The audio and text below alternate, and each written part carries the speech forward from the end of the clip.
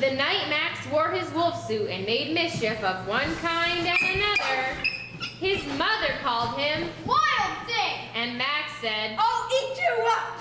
So he was sent to bed without.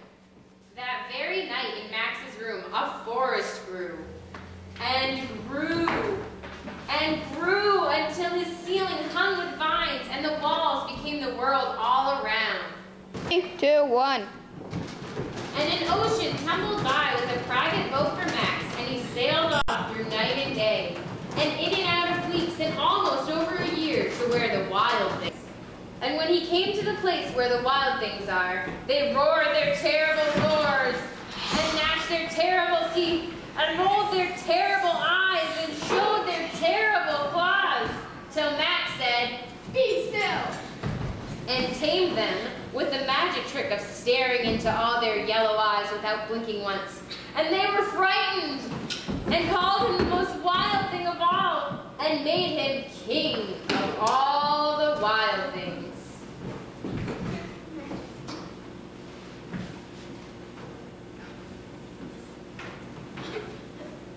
And now, Max said, let the wild rumpus begin!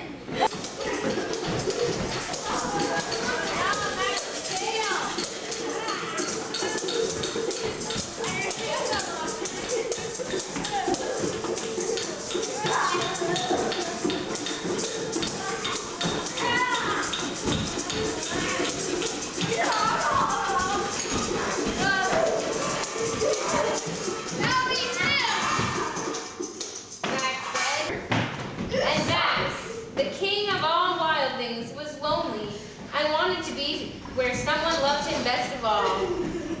Then all around, from far away across the world, he smelled good things to eat. So he gave up being king of where the wild things are.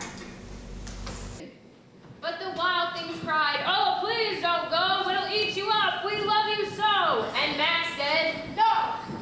Their terrible teeth and rolled their terrible eyes and showed their terrible claws. But Max stepped into his private boat and waved goodbye and sailed back over a year and in and out of weeks and through a day and into the night of his very own room where he found his supper waiting for him. And it was still hot.